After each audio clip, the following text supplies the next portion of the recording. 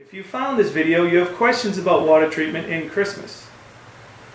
When you're looking at water equipment, a lot of times people will say, well, what's the difference between just an under the sink drinking water system or a whole house system? Most people understand that when they take a shower, they absorb water and they're doing things. With the whole house system, you're taking care of every drop of water that comes into the house. That means that's being fed to your hot water heater, which in turn goes to your shower, to what you brush your teeth with, to your ice in the water out of your refrigerator. It takes care of all the water in the whole house. In an underwater drinking system is specifically just for drinking and cooking water. It's a single small faucet. And it goes right at your sink, and it's a small supply.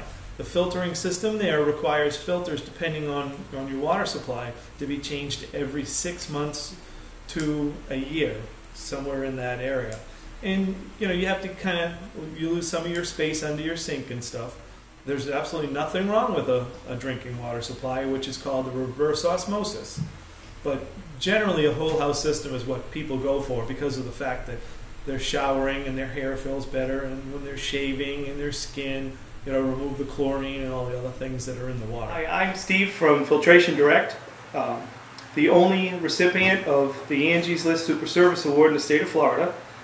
We'd like to thank you for visiting us, and if you have any further questions at all, please feel free to look at our website or give us a call.